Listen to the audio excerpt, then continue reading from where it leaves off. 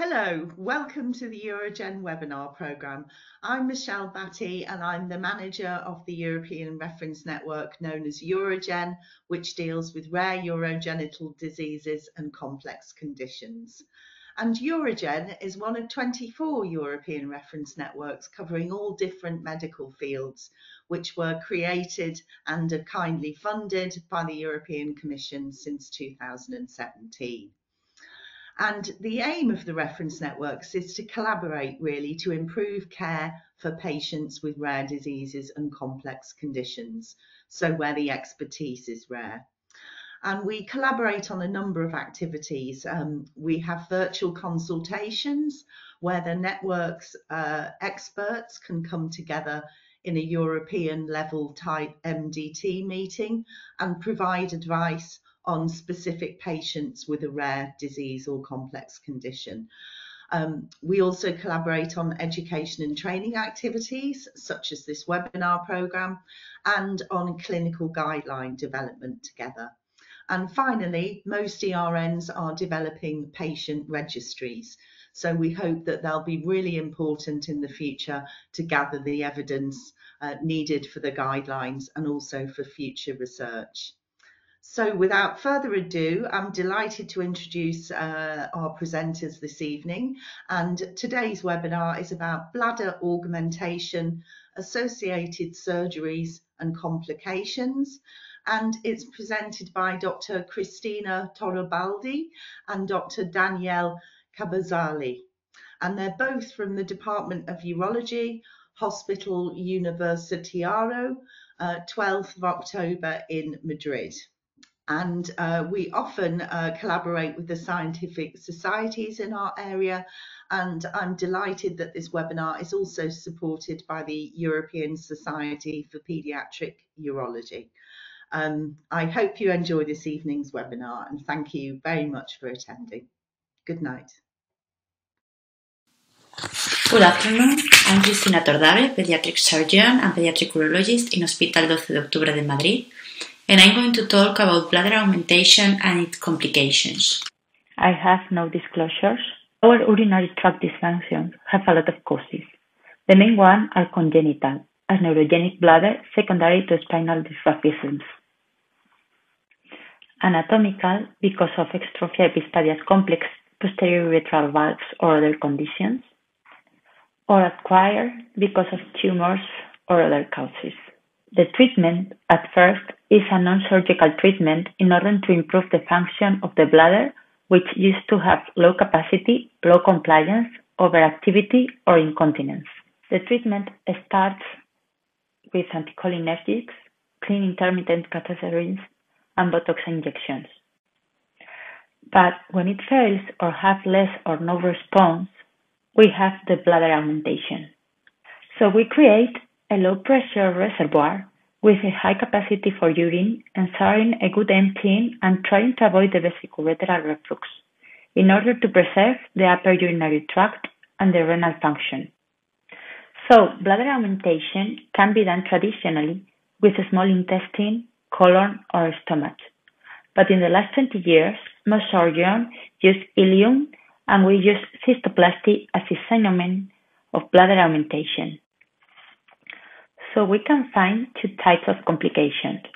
One because of the surgical technique, another depends of the tissue we use for the augmentation. There are also associated surgeries that brings its own complications. We review our patients with cystoplasty and analyze our results in order to have a guide to compare them with the results on international papers. We will try to acquire new knowledge about some complications and maybe, if we are lucky, how to solve them and how to prevent them. And I think it is very important to think carefully about the need of some very invasive treatments before offering them to our patients. We did a retrospective review of the patients with cystoplasty the last 25 years in the Hospital 12 de Octubre. We found 35 patients, 25 males and 10 females, with age between 6 and 20 years old and a mean age of 11.6. These are the main diagnoses for the bladder augmentation. Most of them are bladder extrophies or neurogenic causes. This article is from Australia, and they reviewed 25 years and find that the number of cystoplasties are going down because of new non-surgical treatments.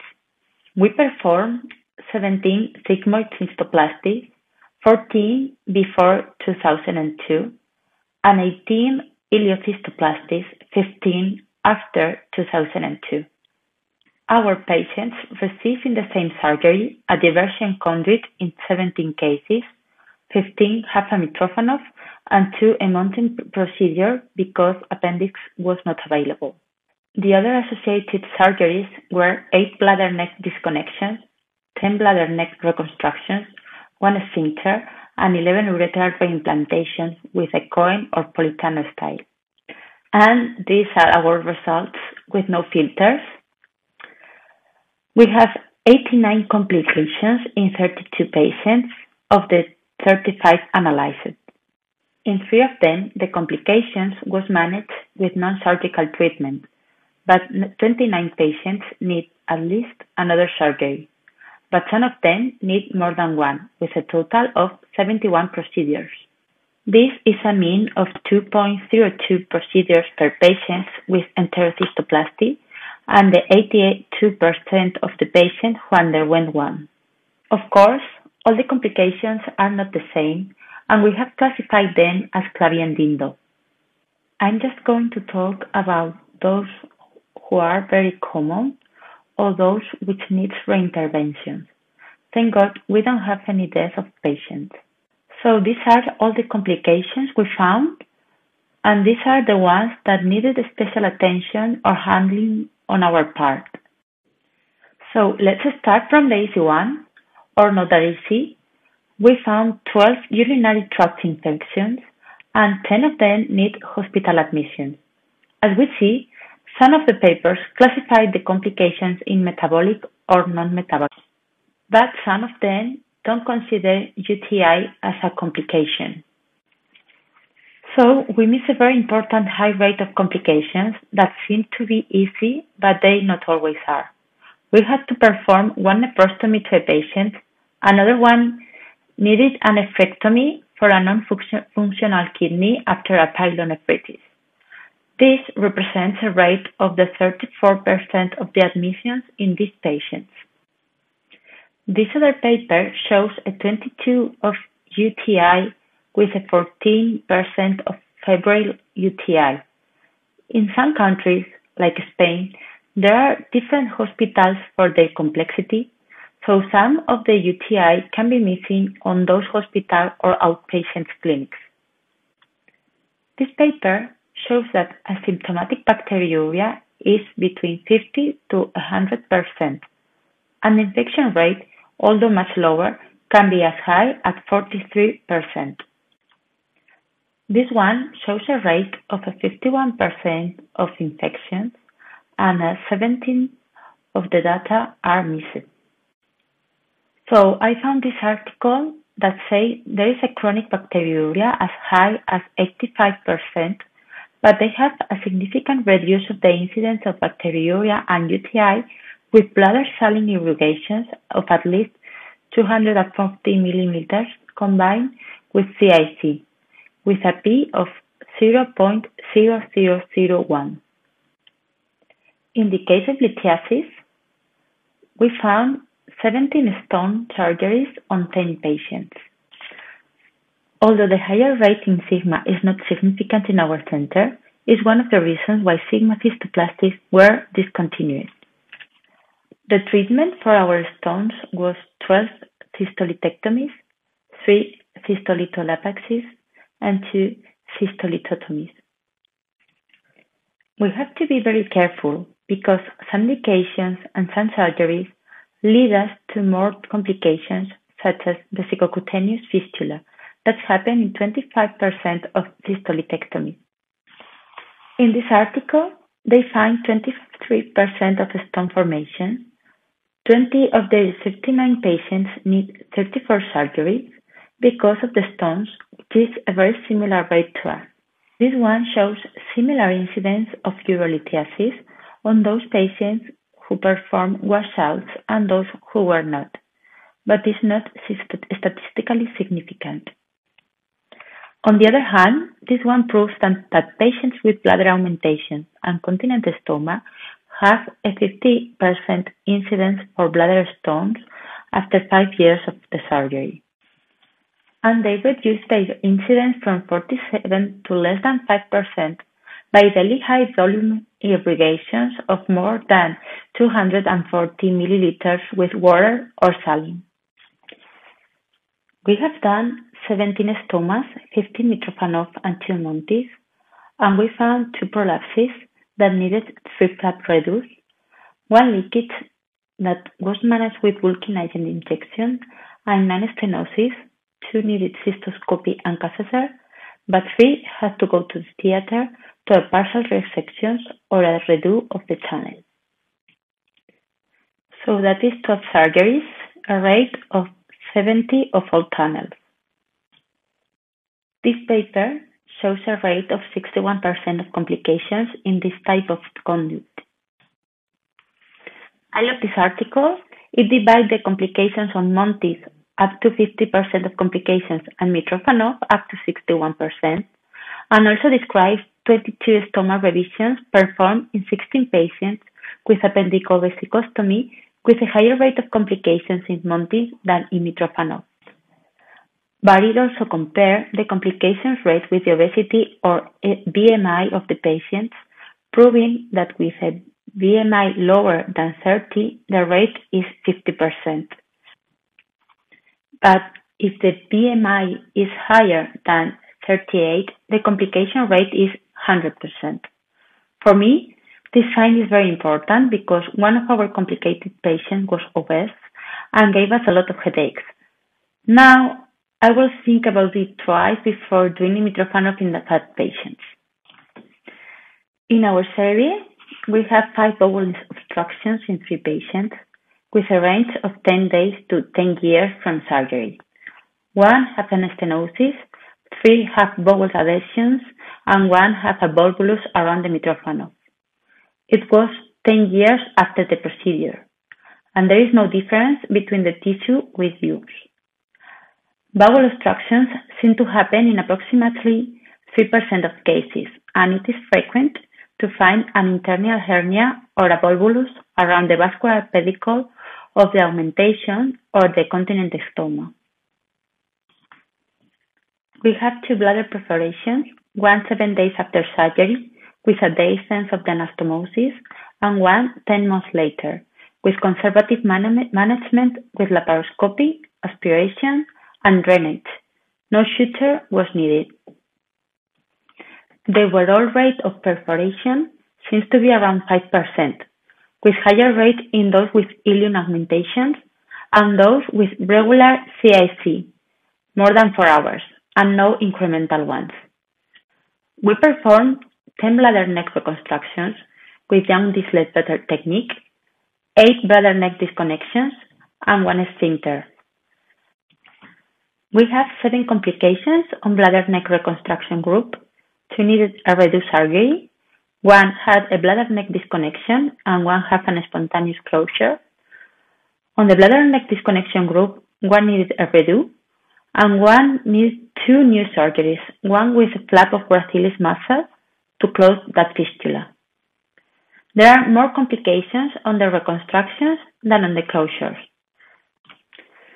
So, as you can see, a lot of articles don't analyze the associated surgeries, so we miss a lot of associated complications that we think are very important because bladder augmentation usually goes with at least 2 or 3 different procedures. Other complications that can seem less important are listed here. We have 1 urethral obstruction in our 11 patients with reimplantation. That is a 9% of strictures, and paper shows up to 55% of BUR. We just have 1 patient with important metabolic disorder that developed an osteoporosis. We have 3 patients with orchidoepididymitis, that are treated with antibiotics.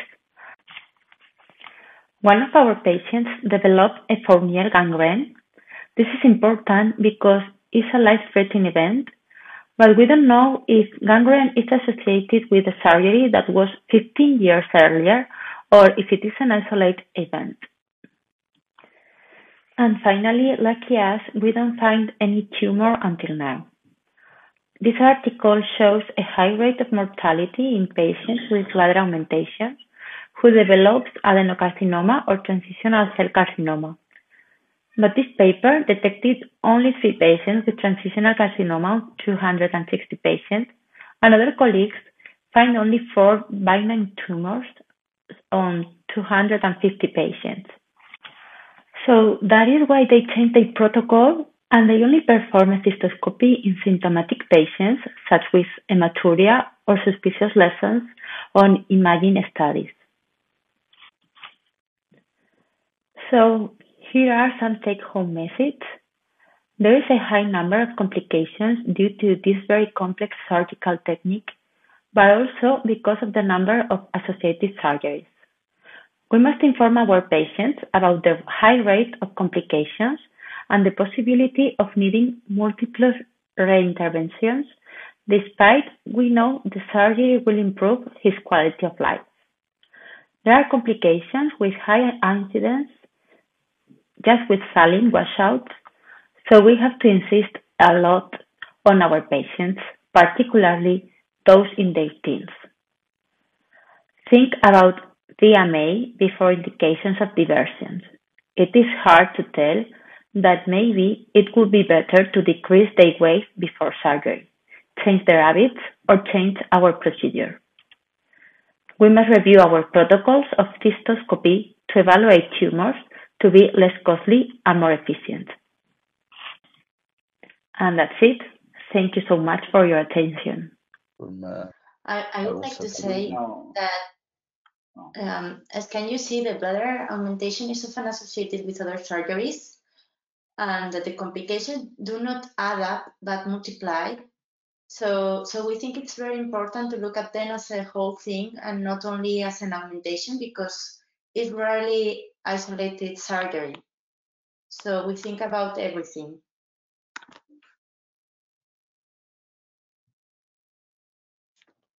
Yeah, okay, thank you. So I forwarded on a comment from Remy Gander, actually, who's commented, who's one of our former presenters on here. So can you see? I think the conclusion. Oh yes. Can you see it under? You should have a questions field now, or you should be able to see things. I can read. Yeah, but I think it's not just a question. It's like a comment that in fact complication after bladder augmentation can be high, and we must be aware of it, of course. And not all the articles shows all the complications in these children.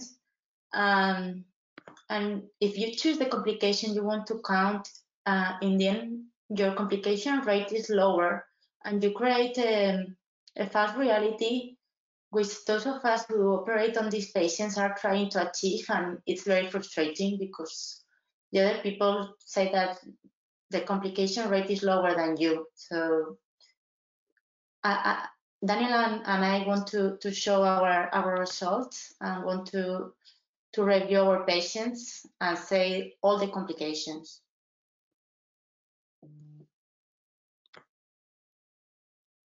Thank you for your presentation. What do you think about social reintegration of these patients and quality of life? Well, we are reviewing the quality of life of these patients. Now we are making some tests of them, but they improve very much their quality of life. And if you ask them if they will make the surgery again, almost 90% say that yes, that they will have the surgery again, and despite of the complications, they are happy with that. Yeah, maybe the next webinar we can show our results about quality of life because we are working on it. No, Cristina? that would be good to have a follow-up if you wanted to, absolutely, to follow this up. I think that's a very good idea with some of these webinars, to follow them up with findings that you've made since this one. So that would be great. Please let us know when you want to do that. So okay, has anybody got any other questions? Please do send them through now, if so. Just give people a few seconds.